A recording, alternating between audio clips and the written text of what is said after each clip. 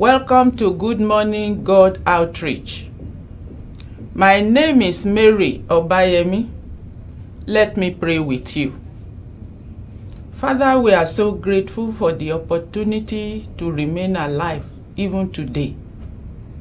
We honor your name because you are the one in charge of everything that pertains to us. The speaker and the listeners today, God, we bring before you that since you have given us life and we recognize you as the God that is in charge and in control, we give you all the glory. We now invite you into our midst this morning that, Lord God, what you will be sharing with us, downloading to us from the throne of grace, it will mix with faith in our hearts, in our minds, in our inner man, in our spirit, and it will profit us. And the glory will be yours, while the blessings remain ours. In Jesus' name I have prayed. Amen. Today I want to share with you the topic that says God is never late. Most of the time as you age, you continue to age gradually, and things seem not to be working well. Your mates have gone far ahead of you. You think your time is going. I want to tell you and announce to you from the throne of grace as a representative of God to you this morning, and to remind you that God tells me to tell you that God is never late. I will be taking us through some scriptures of the Bible where those things that seemed to be impossible became possible because God was a God of time. God is a God of time that worked in their lives. Let's check the Bible. I'm going to be telling you the story about Lazarus and some other people whom the world have already written off. But when God stepped into their lives, time and longevity gave way, and the God of miracle showed up. Let's take the story of Lazarus as number 1. In the book of John chapter 11 verse 17, the Bible tells us that when Jesus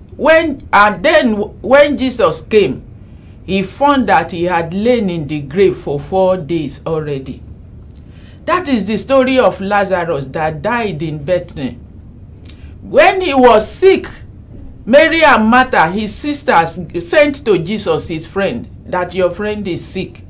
But Jesus could not attend to that situation at that particular time. And Lazarus died. 4 days after his death, he went to Bethany to go and see what was really happening. But he was touched in his heart when he saw Martha and Mary and even the crowd crying for the departure of Lazarus. Jesus was late. He never showed up when he was sick. But when he died, he showed up. And being the giver of life, he brought Lazarus back to life. Let's see what verse 27 says. Verse 21. Then said Martha unto Jesus, Lord, if thou hadst been here, my brother had not died. That means when Lazarus was sick, and when the sisters sent for Jesus to come and touch him, to come and heal him, Jesus was not available. And that was the report. That was what Martha was capitalizing on. If you had been here, my brother Lazarus would not have died. But now that you came, it is too late. He has gone. He's dead for 4 days. Let's see what verse 23 says. Jesus said unto her, thy brother shall rise again. Hallelujah. That your situation that you think is too late. You are dead physically. Let's say you are looking for a child and you are getting older. You are afraid that you might get to a time of no return when it will be too late for you to bear children. Today, as Jesus said to Martha, thy brother shall live again. I am saying to you that your body will live again. I am saying to you that your business will rise again. I am saying to you that your marriage will work again. I am saying to you that you will get married. I am saying to you that failure will be turned to success. Don't just give up. Let's see what verses 38 to 44 says in the conclusion of this very story of the resurrection of Lazarus. Jesus therefore again groaning in himself cometh to the grave. It was a cave, and a stone laid upon it. Jesus said, take ye away the stone. Martha, the sister of him that was dead, saith unto him, Lord, by this time he stinketh, for he had been dead for 4 days. Jesus said unto her, said I not unto thee that if thou wouldest believe, thou shouldest see the glory of God? Then they took away the stone from the place where the dead was laid. And Jesus lifted up his eyes and said, Father, I thank thee that thou hast heard me. 42. And I knew that thou hearest me always, but because of the people which stand by, I said it, that they may believe that thou hast sent me. And when the dust had spoken, he cried with a loud voice, Lazarus, come out, come forth. And he that was dead came forth, bound hand and foot with grave clothes, and his face was bound about with a napkin. Jesus said unto them, loose him and let him go. Hallelujah. That is the power of God. To Mary and Martha, Lazarus, their brother, was already dead for 4 days and was thinking. And all hope, according to human effort, was already lost. But the God that is never late, that is in charge of time, that can reverse the irreversible, decided to raise Lazarus back to life. Let's go see the story of another person from the Bible. The man that was born blind. The man that was born blind. John chapter 9, verse 6 to 7. Verses 6 and 7.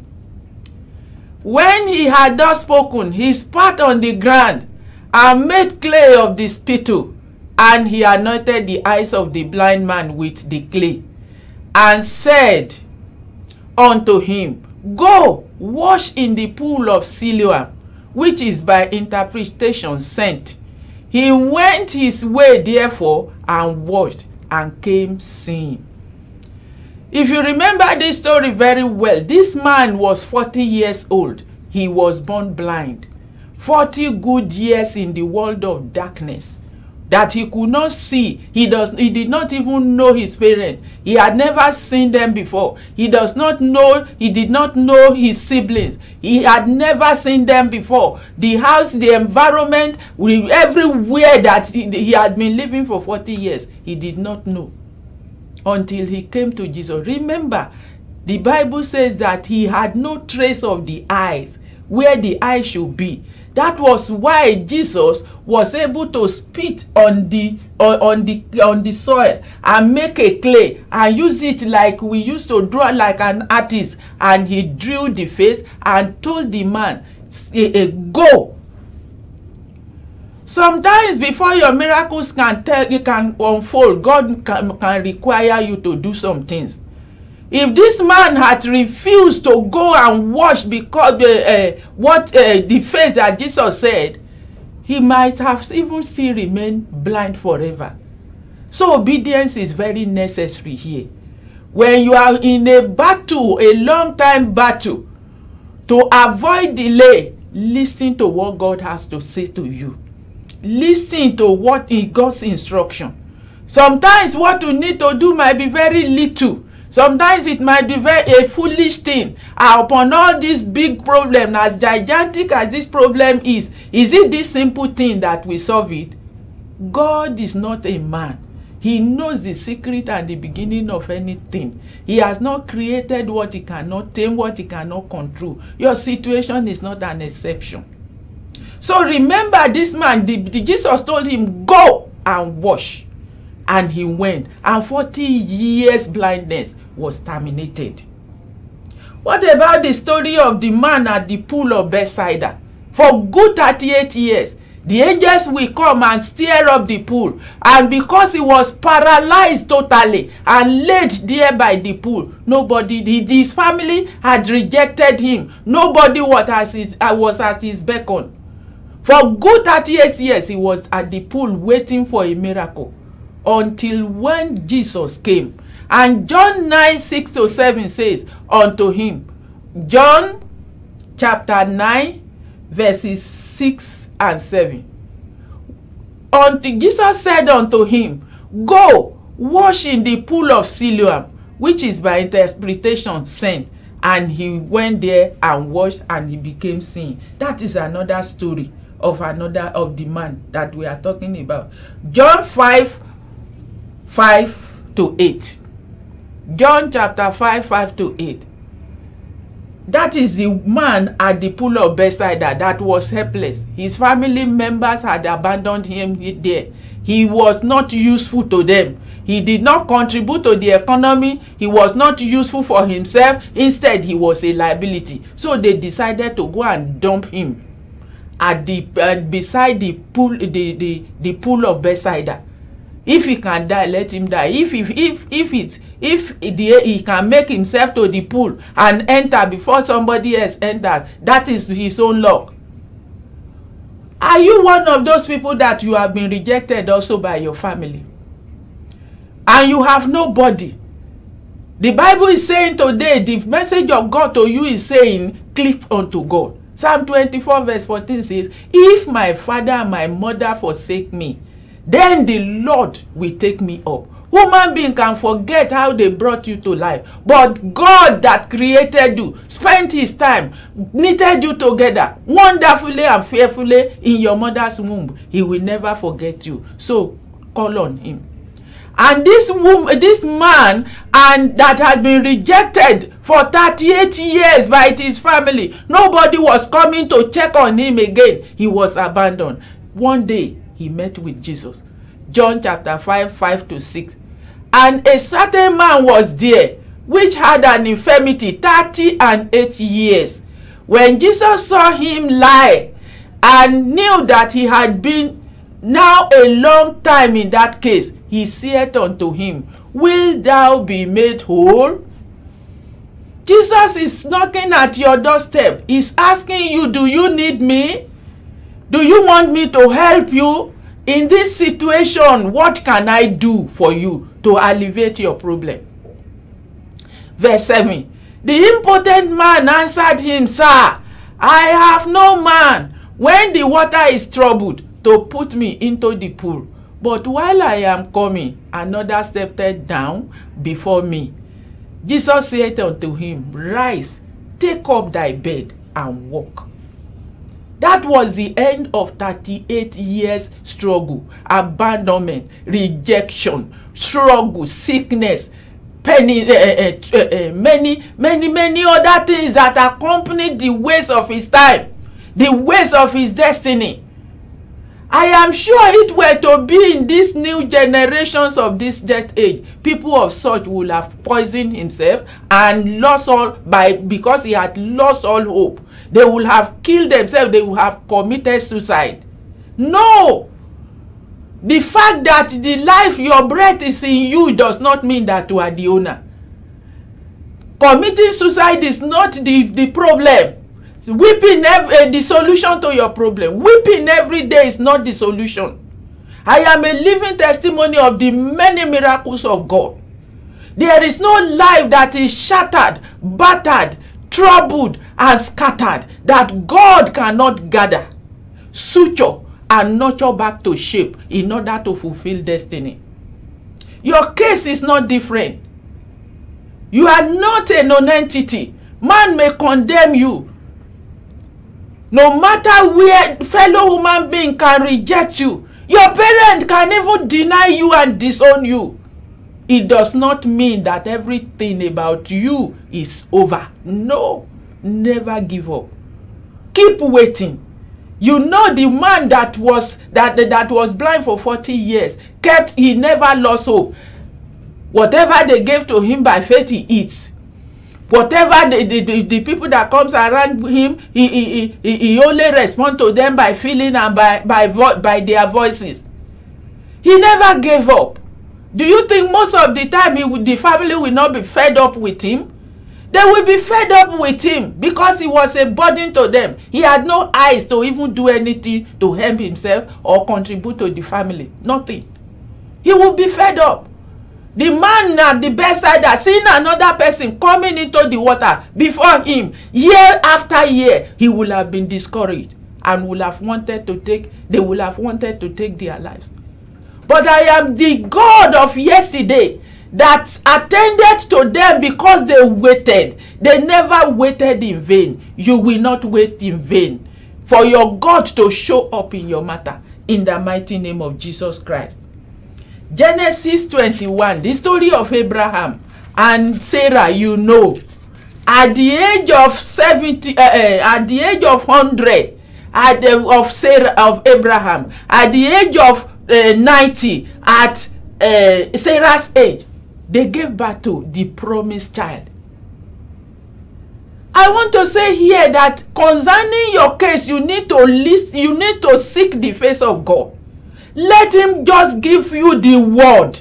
And once God downloads to you a single word that pertains to your matter, you don't need any other person to tell you, and you don't need any other prophet to say anything apart from what God has said. All you need to do is to hold on to it. The angels told Sarah and Abraham that by this time next year, you will have a son. Though Sarah laughed, but it came to pass. For Sarah conceived and bare Abraham a son in his old age, at the set time of which God has spoken to him. Has God spoken? Are you giving God to speak to you about your condition, about your situation, what you should do? It could be ordinary giving alms to the poor. It could be ordinary praying or fasting. It could be ordinary your food, change your diet if you are on health challenges. It could be ordinary what to do at any time. Running helter-skelter without touching God first is a taboo in the school of faith. It's a sacrilege. When you have problem, what you are looking for is people around you instead of God. Let God. It is God that knows the person that will solve your problem. When you consult him, he will direct you to the rightful thing or the rightful place.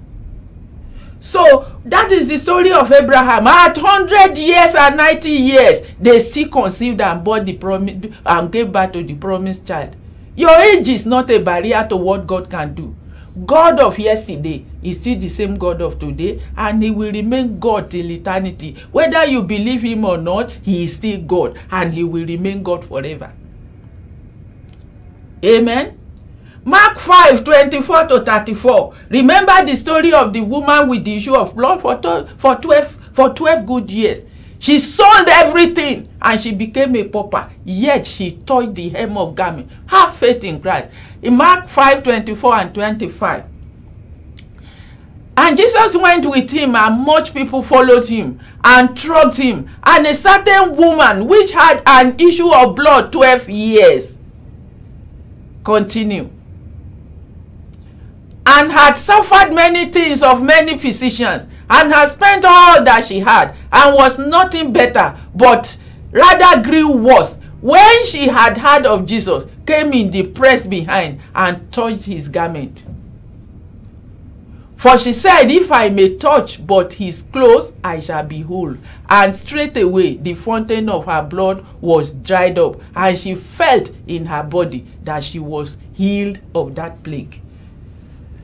No matter what it is, you have to connect with your Creator when nobody is there. Doctors cannot help you. They are human beings like yourself. They are limited.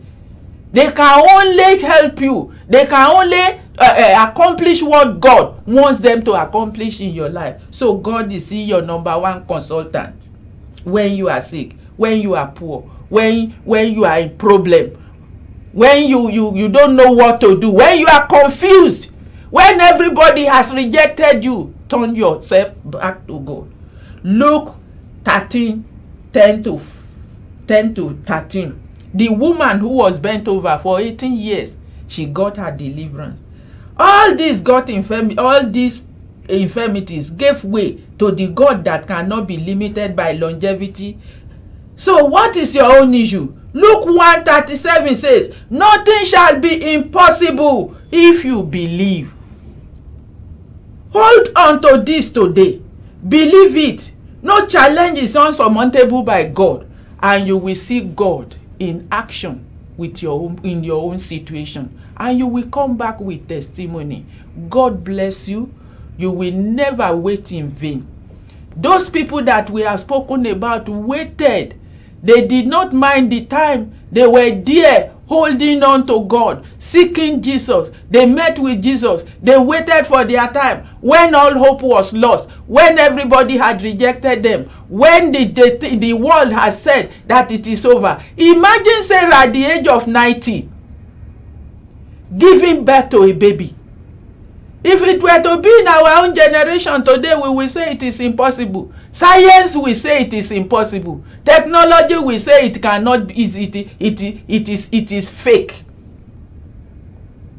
There was, when this issue of in vitro fertilization, a woman of 60 gave birth, and the doctors gathered all over their region and said that the baby, they should bring the baby for DNA. Was not the woman that gave birth to the lady, to the boy. But the boy was a replica of the mom. How then will you say, and when every DNA there and there proved that it was the true mother, the doctors have nothing to explain again? That is the God of miracle in action. He can do the what man thinks is undoable. He can surmount every mountain, and your case is not an exception. He has never created anything he cannot control a thing. All he's asking, all he's waiting for is for you to involve him seriously, sincerely in that matter, and you will see that this mountain shall become plain before Zerubbabel. See the book of Zechariah. This morning I leave the message and one word of God with you. Luke chapter 1 verse 37. If nothing shall be impossible to those that believe. Are you part of those that believe that God can do it? Then wait for him. Be happy. Don't allow anybody to ridicule you, to discourage you. Always remember the stories of these people that we have talked about today, and your own turn will surely show up. In Jesus' name, amen. Shall we pray? Father, we want to thank you for a moment like this. Thank you for your word that has come out again this morning. There are so many people in the world that is hurting, and they are hearing the voice of your grace this morning. I pray that these words will enter into their faith. It will touch their spirit. It will mix with their faith. Those that have not known you will come unto you. Those that have turned their back unto you will come unto you. And they will involve you in their matters. Financial matters, marital matters, childbearing matters, fruitfulness on every side, their faith, their salvation. Oh God, you will attend to them. You are the God of yesterday, the God of today, And when the world will be no more, you will still remain God. Therefore, these people that have heard your word this morning, they will not go untouched. They will not go, even still bearing their problems. The fullness of joy is their portion today. Solutions to their problems is their lot today. In the name of Jesus, meet up with them. Those that have gone away from you because of one problem or the other, help them to reroute their steps back to you. Help them to live a life that of instruction, listening to what you have to tell them, and continue to live in you, and to believe you, and to have the capacity to wait for you, and never to look for man, never to listen to the ridicule of mankind. Because human beings will talk. Therefore, Lord, grant them the grace, the power, the spirit, the anointing to wait, and never to listen to evil gossip of people around them. Fortify their heart, fill their life, give them joy, give them peace, and at the end of it, let there be solutions to what they have been asking and waiting for. They will not wait in vain. You will not wait in vain. You will not wait for nothing. Your God will show up in your matter. Yours will not be different from those he has done in the past in the Bible. He will do that one that you have been asking him. He will deliver you from that prison. He will deliver you from that case. He will deliver you from that dungeon. He will deliver you from that sick bed. He will deliver you from financial constraints. In the mighty name of Jesus, go today and connect with your God, and see God connecting with you in return and helping you out. And you will come back with testimony and praise the Lord. Hallelujah. Amen. Good morning, God. There is a devotional you can order, even because there are so many other things you need to know about God. Many of it are in this book. You can connect with Amazon and buy a copy, or call our number that is running on the screen. We will get it to your doorstep. Never use our email. It is better in the email than even the calling. You will see the glory of God working in your life, and you will not remain the same, and the days of your testimony will show up. You are blessed in the mighty name of Jesus Christ. Amen.